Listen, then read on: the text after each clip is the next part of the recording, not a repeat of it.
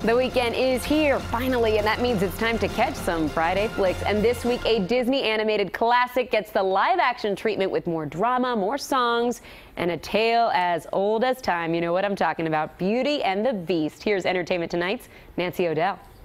Come into the light. Emma Watson stars as Belle in Disney's live-action Beauty and the Beast, alongside an all-star cast which includes Ewan McGregor, Ian McKellen, Josh Gad, and Luke Evans. The whole ensemble shows off their singing skills with songs from the original, but taking on the lead of iconic Princess Belle had Emma a little nervous. It took me about 6 months to get over, and then I think finally, about halfway through the movie, I finally was like, maybe I'm okay. People seem pretty convinced by me. Sounded but great. It took some conversations with myself in the mirror. Get it together, Watson. Come on.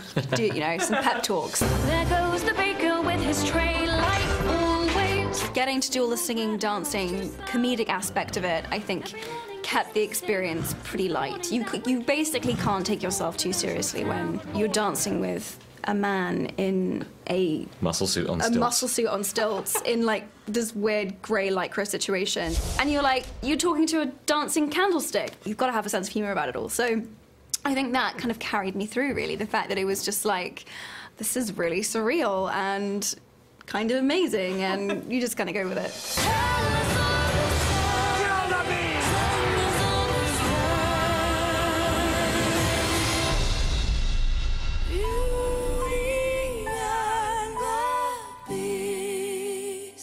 For Entertainment Tonight, I'm Nancy O'Dell, and now back to you in the studio.